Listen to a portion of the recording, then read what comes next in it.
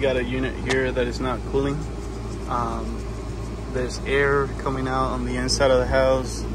It's not cold. You can see compressor, suction line not sweating. Doesn't seem like he's running. It is a bit hot. Yeah, hot to touch. Hear that? Yep, he's trying to start and he can't. So we're gonna check that capacitor to 30. So this is a Lennox. The board is not displaying any error codes. And then the outdoor fan motor is running, but not the compressor. So we're gonna turn it off and check that capacitor. So hopefully it's an easy fix. Yep, so we're gonna check the capacitor. Already checked, we edge leg to ground, we got no voltage.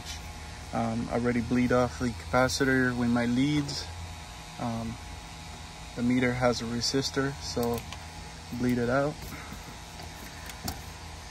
And I got it on MFD. We're gonna go ahead and check. And we got 1.0 MFD. Yep, this baby's bad. So I'll let the customer know. Put a new one, and look at this contactor. Pretty beat up. So we're gonna tell them about replacing this, and we'll clean all that and check the pressures, right? So got the capacitor installed. The customer wants to change the contactor too. Yeah, it's pretty burnt up. So just gonna clean this while we're here.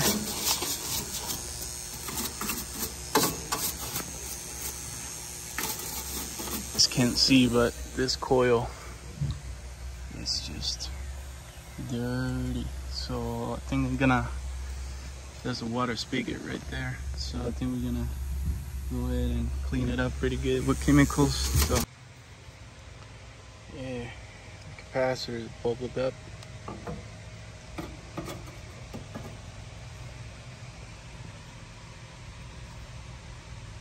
Yep. Look at that.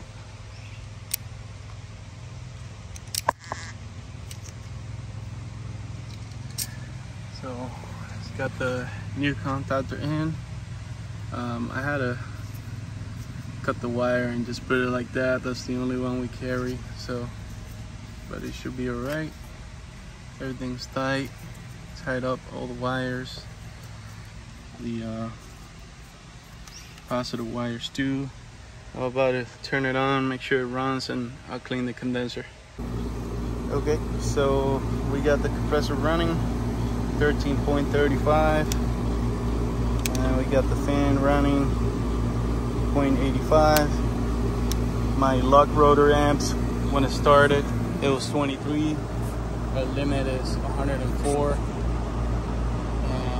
Run load amps 21.2. We got 13.47, so we're looking good.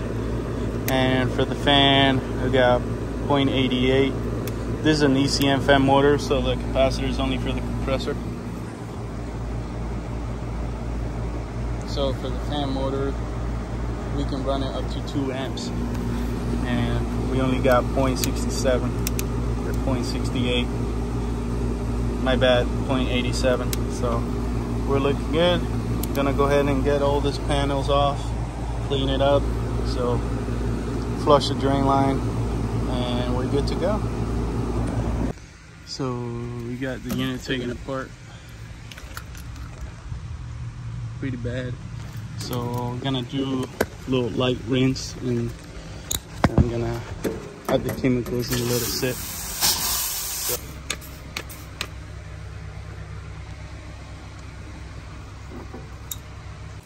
Okay, that's a lot better. Now I just gotta rinse that off. This side right here looking good. Gotta rinse the inside too. Alright guys, so we got the unit going. We got it washed, looking good. So now we're just checking the pressures, and those are the pressures I got. It's kind of hot inside the house, that's why it's 145 on the low side. This side of the coil is a bit beat up.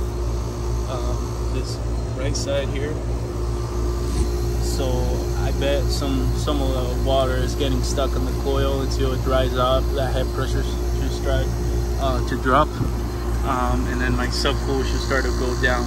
Okay, because of the saturation is a bit high, liquid saturation. So once the unit start getting rid of the water stuck in the coil, it should start to get more air, and the pressure should start to drop. So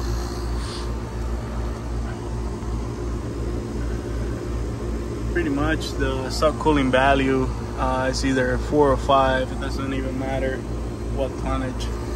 Yeah, Lennox sometimes is crazy. Sometimes you can't even get a right subcool. You keep adding charge to the unit, you can overcharge it. So it is on second stage. And see it says C2. So yeah, that is it for this one. I'm gonna go ahead and to the attic, flush the drain line, and we should be good. See that subcooling dropping. When I turned the unit on, it was 19 subcool. So we just gotta let it dry. Like I said, you know, that coil's wet. Once it starts getting enough air, then either this temperature goes up or the pressure starts to go down.